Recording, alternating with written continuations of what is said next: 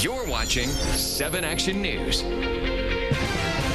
Well, as you know, today was the first day in the Kilpatrick federal corruption trial. When court proceedings were over today, 11 people had made it through. Out of a big pool. Joining us live in our studio to talk more about this and how this trial is going to play out, we've got several guests with us.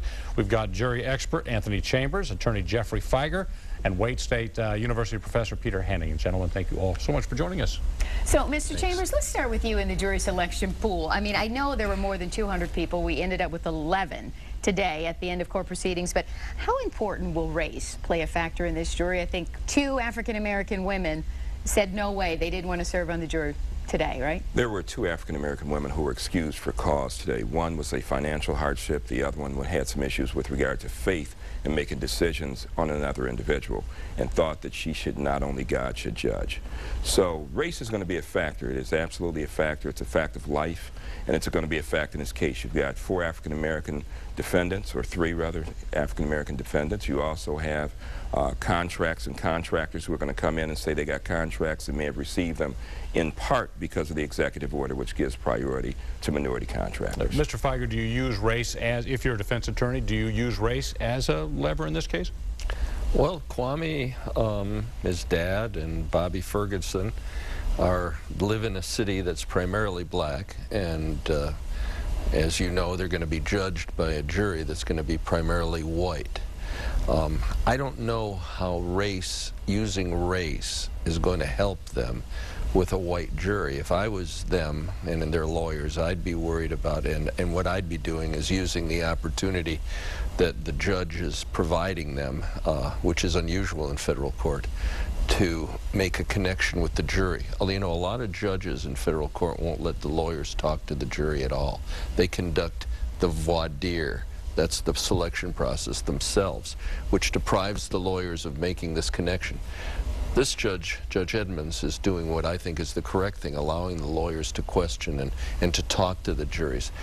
That's the golden opportunity for a trial lawyer, to make a connection, because ultimately, in a case of this length, the defendants will fade into the background, and it will be the lawyers out there, and the jury will be making a decision between the lawyers and their credibility and their believability and their likability and which team they want to join. I wouldn't be so worried about race. I wouldn't make race a factor with an all-white jury with black defendants. Professor Henning, maybe you can answer this question. The prosecution wanted this jury pool to remain anonymous throughout. Why is that?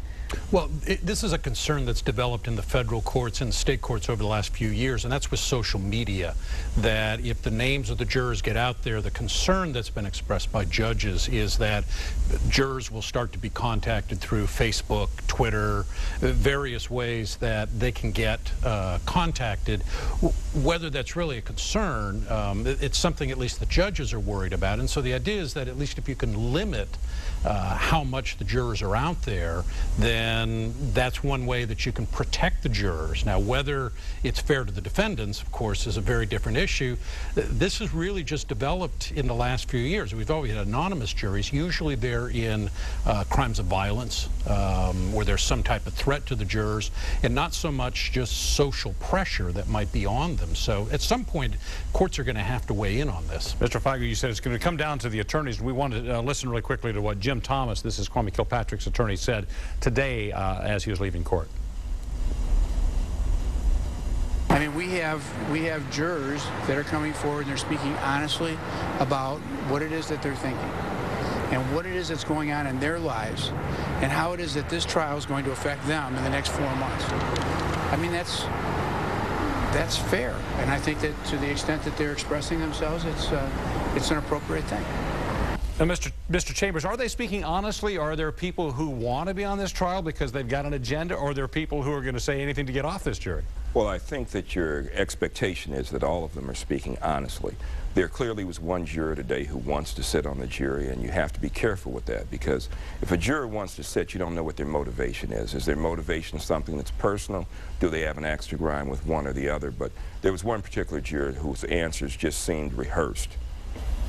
We call them stealth jurors, and they're usually, by and large, in criminal cases, deadly for the criminal defendant. They're stealth jurors, they've got an axe to grind, they've got an agenda, and they lie.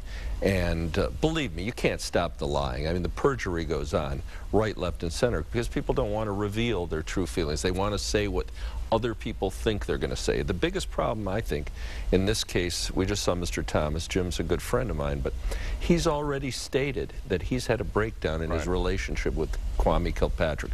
Kwame says he doesn't trust him. The only way a jury is going to want to come to the aid of Kwame Kilpatrick is to believe that his lawyer loves him so much and wants to save him too.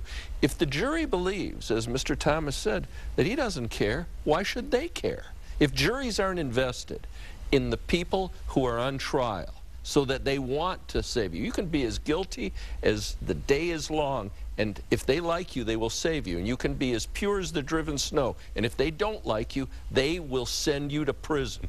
Mr. Feiger, before we run out of time here, I want to ask you this. How will the prosecution prove that Kwame Kilpatrick, along with his father, Bobby Ferguson, and this Victor Mercado, ran this criminal enterprise? What did they need to show? I mean, there's such a long list of allegations. First of all, they're linear people. They go step by step by step by step.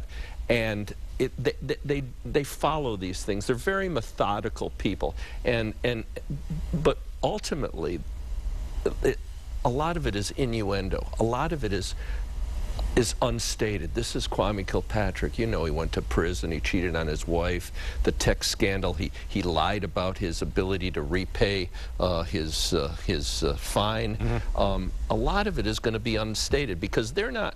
I'm not impressed, I don't care what anybody says, with government attorneys. They're government attorneys for a reason. They get a paycheck every week from the government. It's not a really hard, stressful job. Nobody's going to fire them for not winning a case. And they follow a very methodical path.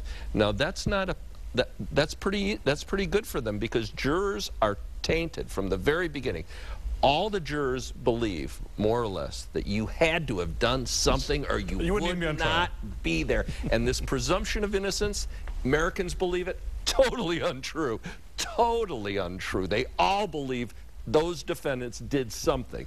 Whether they can prove it or not is another thing. All right, Anthony Chambers, Jeffrey Feiger, Professor Henning, thank you so much for joining us this evening. I'd love to talk about this all night long. I'm getting great insight on this, and we hope we can talk to you down the road. Thanks. Thank you. Absolutely. We want you to stay with Action News. The investigators will, of course, continue to follow this trial every single day, and you can find more information and updates on air and online.